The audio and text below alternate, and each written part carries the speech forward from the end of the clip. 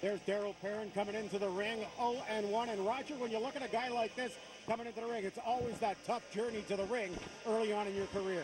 Well, for Daryl Peron, it's a very interesting journey for this fight here for him tonight. It's just his second fight as professional. His first one came nearly 5 years ago. A crushing defeat.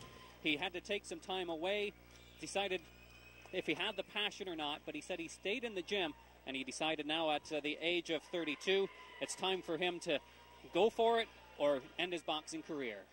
And now let's welcome to the ring, fighting out of the red corner, Junmar, Emon. Junmar Emon set to come into the ring.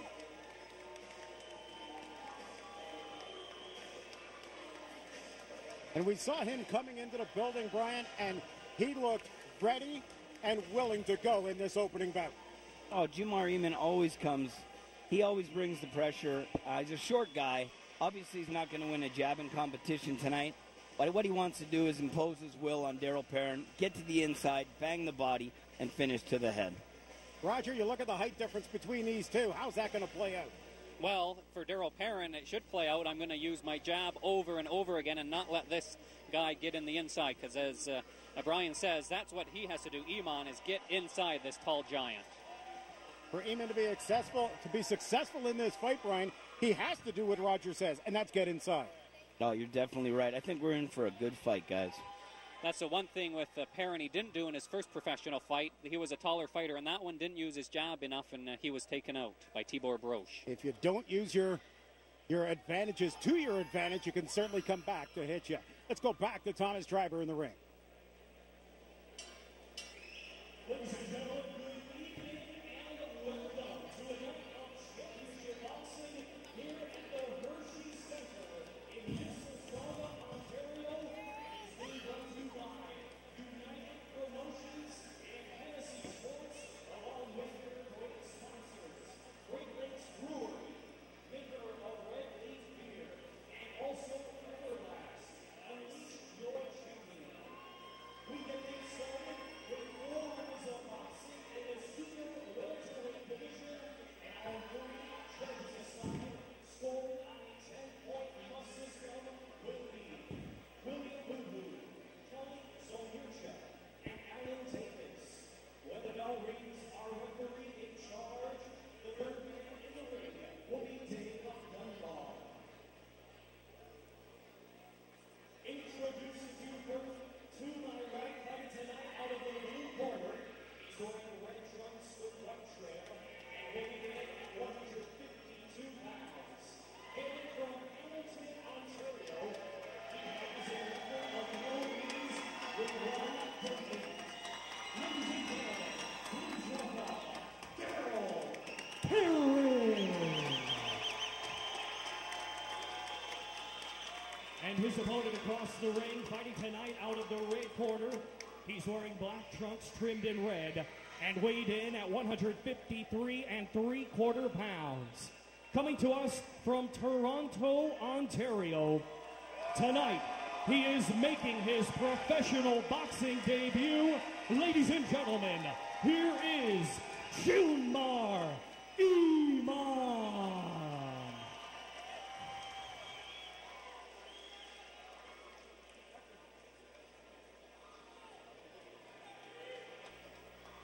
Gentlemen, we're giving you instructions in the dressing room. Line is here. Above that's a good blow. Line is here. Above that's a good blow. Touch close now, There is gentlemen. no doubt Right at the about bell. it. We Good luck do to have a both. definite height advantage here. Absolutely. It's whether he can take advantage of that and keep Emon out of his way. There's a look at the difference in height and weight coming into this 6'1" to 5'5". I guess it's going to come down to who's going to impose their will more. Is the taller boxer going to use his jab and keep Emon away, or is Emon going to get to the inside and bang away? Roger, knowing the layoff of Peron, you got to wonder how the early rounds are going to play such an important role for him. Well, just to get that rust out is one thing, but he said it's a feeling of redemption. He feels fantastic. You do what you want to do in life. That's what he told his 3 kids before tonight's fight. So he's showing them, do what you want to do in life. Emon backs him into a corner. Peron works his way out back to the middle of the ring. Comes over top of the right. drops the combination. Emon trying to get back inside. Peron on the back pedal. Goes back to the ropes, and Emon just keeps pushing forward, Brian. Yeah, so far, it doesn't seem like Peron wants to really move around. He's bringing the fight right to Emon, so kind of a surprise. I thought he might try to box and move, but he's making a real fight of this and trying to take it to Emon. You know, he has been in the ring as a professional before, so maybe, you know, he's going to use that to his advantage. A little experience he does have over Emon. I think maybe that first loss and then the 5-year layoff, he's coming back tonight saying, this is my opportunity, I'm going to take it. You got to believe, though, being in the gym and being live in the ring in front of these many people has to be a huge difference for him. Yeah, for sure. Both these guys, you know, even though Peron's had the advantage as a pro, Emon's had 57 amateur fights compared to Peron's 30, so really the experience kind of evens itself out when you think about it that way. Peron tries to come underneath. Emon goes over top.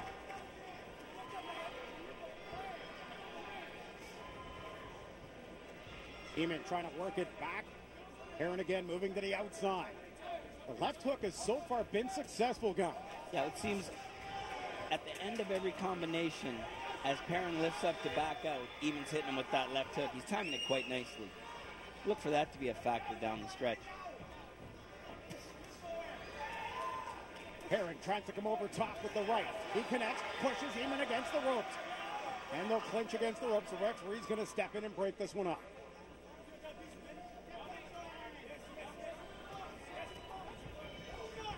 Peron's got to be able, Roger, to start following that jab. He's throwing the left, but he's backing away after connecting. I agree. I was going to ask Brian that same question. He's coming, instead of a straight right, he's doing a big loopy one. Should he just straighten things up? He is kind of looping it. I'd like to see him throwing more of a solid uppercut. Jab, jab, right uppercut as Emon steps to him. But he seems to have his own ideas right now. And we'll see, see how this fight plays out in the next few minutes. Because as we mentioned before, Emon is finding a left hook, and there it is again. And there is that big left hook as he catches Peron again on the side of the jaw. The reason why that left hook is successful, if you watch the feet of Junmar Emon, he's got great balance and stableness on his feet to land that counter left hook, and it's landing with some power. The end of the first round. There's Emon heading off into his corner. I think the pace of that fight, the pace of the first round was a good pace, but as I'm looking at the two wearing in the first round, I see Peron fading a little bit, and Junmar is going to be coming on stronger in this fight. Roger, it looks like Junmar is not better prepared, but more willing to go toe-to-toe. Well, that's what he has to do because he is has the reach disadvantage, as we mentioned, but he's been able to get in the inside here, as we can see. Peron not using that jab may be enough. He's able to keep him outside, but as soon as he comes with that looping right, we talked about it, Brian, Emon's able to step in, and he not only connects with the left, but he's able to double it up sometimes. What I like about what Daryl's doing early on is bringing the fight right to Junmar Emon. I thought Emon would be pushing Daryl back, but Darren seems to be standing in there and giving all he's taken. Sometimes you get the big, tall fighter, and they will use that left jab and dance around, bicycle around the ring, just keep the shorter guy to the outside, try to win the fight on the jab. But, yeah, I'm happy to see Daryl come out here. He came to fight, not just to try to be a tactician in the ring. I remember Daryl as an amateur, and he did like to get in and work the body. He wasn't afraid to mix it up. So, he's got guts. And if you did see the fight with Tibor, he hung in there. Tibor had the experience on him and sort of took it to him in the last couple rounds, but Daryl hung right in there and fought his heart out. So, look for him to be on. Well, there you go. There's our first about to give the prop sent off to the corner. That's right. He came over with that top right again. That's right. He's really bringing the powerful hooks in there early on in this fight. It's only a 4-rounder, so a knockdown early can be, the deciding factor in a fight. Peron comes with the uppercut twice in a row and gets Emon on the back pedal. Peron again with the right. Emon trying to get inside and tie him up. Even from where he is sitting on the ropes over here, I'd like to see him circle into the right, Daryl Peron, and just utilizing the middle of the boxing ring. He seems to be easily backed up onto the ropes, is where somewhere he does not want to be. Another big right hand by Emon. Just coming on strong. A couple of big rights and lefts. Peron against the ropes. Emon throwing from the heels right now, not backpedaling at all. Pinning Peron against the ropes. Smart move by Peron there to hold on, try to grab him. No need to stand against the ropes and take the punishment. But Emon comes right back at him. Knowing he's got blood in him, he's got the sight. He knows that he's got him down, and he's got to just hammer away. He's a little younger, he's a little fresher, and he seems to be a little more hungry at this point. I had dinner with Daryl tonight before this fight. He seemed confident. He's such a nice kid. You know, I'm hoping he can turn this fight around and keep it even through the stretch. I think the fans would really enjoy that as an opener, but he seems to be in a lot of trouble right now, and I think it's only a matter of time. Emon's rocking with big right hands, comes up with the left underneath. Peron trying to battle back off the ropes. There's that uppercut I was looking for. Just missed, but it could be a big, big punch for Peron if he can put it together. Roger connecting on that punch. Does he have to be a little more setting it up? He can't just big right hand by Peron. Turns the fight around a little bit in his favor. And I think Junmar Emon may have tired himself out here. Emon just standing on the ropes now. They're going back and forth. Emon throws a couple of bullets. Now he steps in with some uppercuts. Peron hangs onto it. They tie up in the middle of the ring. Both men holding their hands low now. And a big right hand by Peron. This is what I like to see in an opening bout. For guys that have never been down here to the Hershey Center to see professional boxing before, they don't know what they're missing. The excitement is incredible in here. What a round of boxing, good gentlemen. Good job. And Emon with the punch after the round connected, and that was a heck of a big round for both fighters, Roger. Yeah, you see the momentum turning twice in the round. It's excellent. You thought maybe Junmar was going to stop Daryl over here on the ropes. Daryl lands a big right hand. Junmar retreats to the ropes, and Daryl puts the pressure on. What a round. Yeah, Emon said before the fight, I'm going to take him out. I asked him his boxing style. I go forward, and that's what he does. Daryl Peron knows he needs to use the jab, but he has shown what size of a heart he has, and that's a big one. He took a lot of punishment, about 3 straight right hands there against the ropes, but then he comes back with those of his own, and he finishes the round strong. There's the big right hand by Peron right there. And that's the one that keeps Emon on the ropes, and Peron just kept going from then. And seconds before that, it was Emon with the advantage at the other ropes on the other side of the ring. Yeah, we've said it already. This fight is back and forth. I still might have given the second round to Emon from the early pressure, but Daryl really turned it around in the latter parts of that round. So who knows what's in store for this third round. And a big right hand by Junmar Emon to open it up, and a left hook. The only way he's going to counter that is Peron has to get that left out there and keep Emon backpedaling. He seems to be looping that right hand, as you said before, is Daryl Peron. And I think if he threw that right hand straight, he might keep a little more distance between himself and Junmar Emon. Emon backs up Peron on the ropes. They turn positions. Head back to the middle ring. Over the top, Emon comes again. Again, Peron backed into the corner.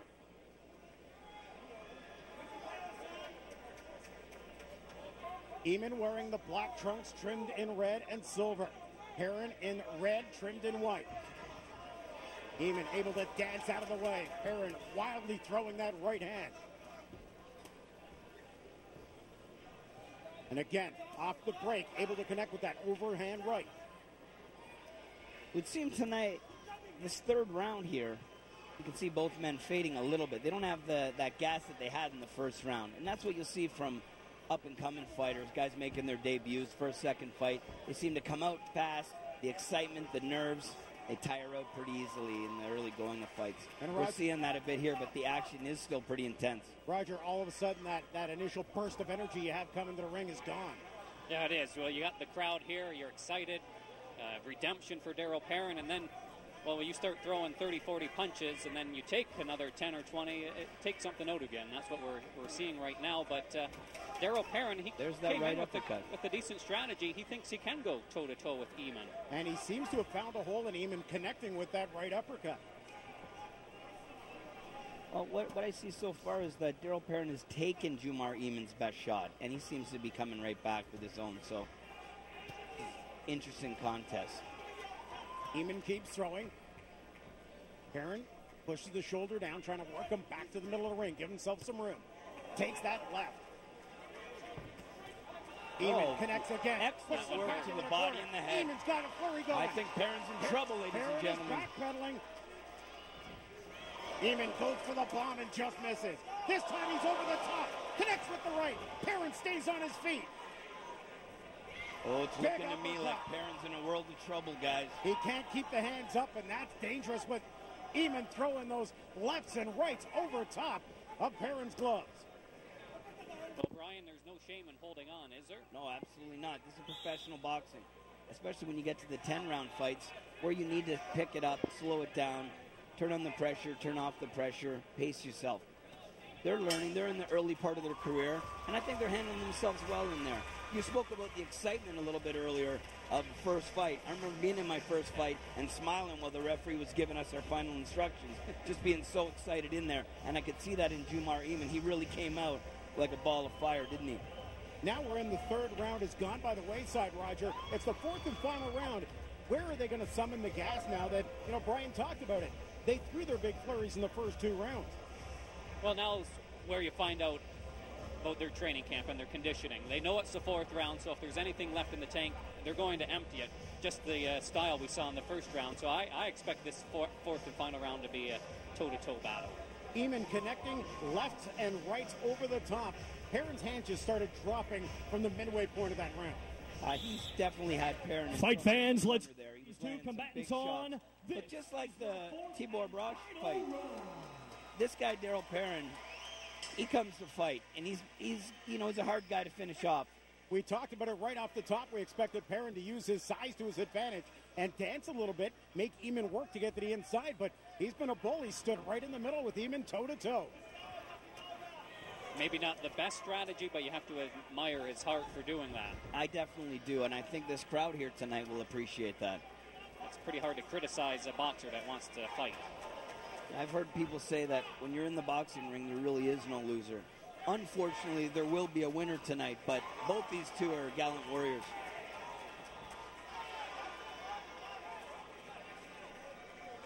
You can see the action slowing down. A little clinch here. Helps you out a little bit in the later rounds of a fight, And when especially in your debut. When the action slows down like this, Roger, any big kind right of flurry hand. could give you a round. Oh, certainly. Yeah, it is a close fight. Probably Emon is ahead. So I would say this is a round Peron has to win, and he can't be taking punches like that if he wants to win this fourth round. Nice right hand by Peron, though. Yeah. Peron, every time he takes a punch, to his credit, he's coming back with one of his own. Now they're stuck on the ropes. You can Emon's see trying the to work zip off the seems to rope. be gone out of Junmar's punches, but he's still throwing them. Junmar tries to go down low and back over top. That's been so successful in the early first two rounds. He seems to have found a home for that body, and the right uppercut up the middle on Peron. Daryl Peron now has Junmar Emon against the ropes. Like Roger pointed out, Peron would dearly love to get this fourth round. I would love to see Peron from the outside, from out there throwing the hard 1-2 right there. But you see, he'll lean in to get close to Junmar Emon. I'm not sure what that is in his strategy, but I'd like to see him working more from the outside. And as we saw there, it gives Junmar a chance to work off the ropes and turn the tide. Definitely, I think he's playing right into Junmar Emon's game plan, and it's showing in here. Well, give Junmar credit, though. He's having a great fight here. He goes forward, and he hasn't taken a back step this entire fight. He just keeps bringing it. Even as an amateur, he fought at my gym a few times in Orangeville, and he never takes a backward step. He's fought some of my fighters, and he's won on 3 occasions best fight of the night against my guys. So, a guy like that who has, There's a big this kind of uppercut action. from Emon. Backpedaling is Peron, and they move to the middle of the ring. It's a good Emon finish again here. over the top. Peron sucks that one up as well and keeps moving. I like what I'm seeing from Junmar Emon in a professional debut. He wasn't too successful as an amateur, but you can tell by his size, he's not going to be a successful amateur boxer. But he's looking good in his pro debut, guys. What do you think? And when you're not successful as an amateur, it just means that it's a different style of boxing. Totally. And not only different style, different scoring system. In amateur boxing, you can titty-tat, pity-pat, and score points. Here, you win the round or you don't. Junmar Emon. Let's just call him a man that just perpetually threw punches for that whole fourth round. Yeah, he came forward. he was like a tornado in there today. And I want to give credit to Daryl Peron. He really stood in there, gave as he took. It was a great fight. I really enjoyed that as an opener. What do you think, guys? Absolutely. Think the crowd got their money's worth in bout one? That first fight of the night can set the crowd's tone. And, Roger, you know what? What a doozy we had. Oh, yeah, that's a good word for it. Doozy and Daryl Peron. We'll see. He probably won't get the decision here tonight, but he had his 3 children, 13 years of age, 9 years of age, and 10 months old. He can go home and be a proud papa tonight because he showed great heart and determination here. And Junmar Emon, as you see right there, a great pro debut. Bull in the ring. And hopefully for Daryl Peron, it's not 5 years before his next professional fight, Brian. Now, you guys spoke about that earlier. I spoke with Daryl today, this afternoon, as we're, after the weigh-ins. And what he said was he took some time off. He started a family. He's got a business going. He's got a good career. He's got a wife. He's got a family. And, he took a little time off. But he thought he still had something to give to the boxing game. And if nothing else, guys, he came in here and put on a heck of a performance. He put on a heck of a performance for everybody seated here in the Hershey Center. But Junmar Emon, like you said, Roger, probably will get the decision here. On my card, I do have him ahead. I don't know. How about you guys? I got the bout scored 40-36 for Junmar Emon. But, a shutout doesn't necessarily warrant, the kind of fight it was. No, because absolutely. It was a good fight. It sure was. Many occasion for Daryl Peron that he was able to battle back, took a couple of big punches and everything that Emon threw at him, and came back with some flurries of his own, some huge uppercuts as well. Yeah, no, he did take some clean shots from Junmar Emon. He was knocked down the one time. I thought maybe there was a bit of a slip as well, but he certainly did take a hard punch, so I think the knockdown was the right call there. But no, you're looking at Daryl Peron from Hamilton, and Hamilton can be proud of his performance tonight. And Toronto should be proud of Junmar Emon because he brought it here tonight. This is what people pay money to come and see. They don't necessarily come and want to watch boxers dance around the ring. They want to see them go toe-to-toe, and that's what we just saw. Yeah, this isn't, we're not talking about the old 14, 15 rounders. This is 4 rounds, and they know they got to let it all hang out. Yeah. Like I said, a knockdown early.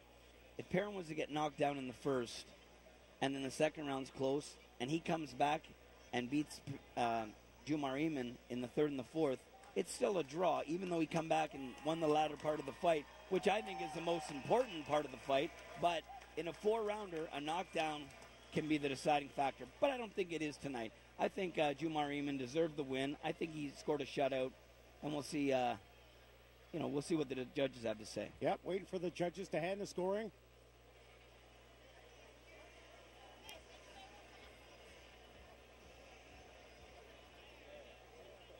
Both fighters now in the middle of the ring. Let's go to the ring and Thomas Driver. Ladies and gentlemen, after 4 rounds of boxing, we go to the judges' scorecards.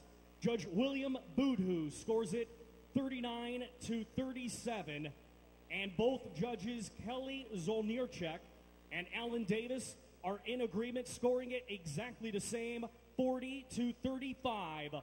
All in favor of your winner by unanimous decision, and successful here tonight in his professional boxing debut, Junmar Emon. Not totally unexpected. Junmar Emon with the unanimous decision, and you called it, ladies Brian. and gentlemen, how about a big round of applause for 40-36, 2 other Daryl judges at Peron. 40-35. I forgot to score the knockdown in that, but Emon 4 really rounds did to 0. just carry the fight, though. Yeah, no, it was a great fight. I was really impressed. Neither Daryl Peron, he deserves to keep his head up. That was a great performance. Really, really gutsy, just like his fight with Tibor Brosh. Roger, we take a look at the highlights, and Emon just kept coming. He was like a bulldozer, making Peron backpedal more often than not. Well, that was his game plan, to go forward, and Daryl Peron maybe didn't use that left jab enough. He let Emon come in and go toe-to-toe with him, but give Daryl Peron credit as well, because he did land some big punches himself, but in the end, Emon was just a little too much for Peron on this night.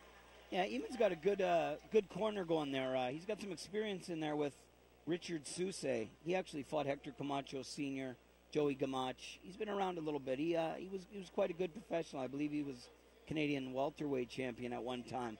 Real slick boxer. I did lots of rounds with him as when I first turned professional, and he was a great guy. Taught me a lot about the game. You And fought he's at doing Camacho. the same thing with his fighter, Junmar Emon. Yeah, I fought Camacho Jr. on short notice. 24 hours notice, but put on a good fight.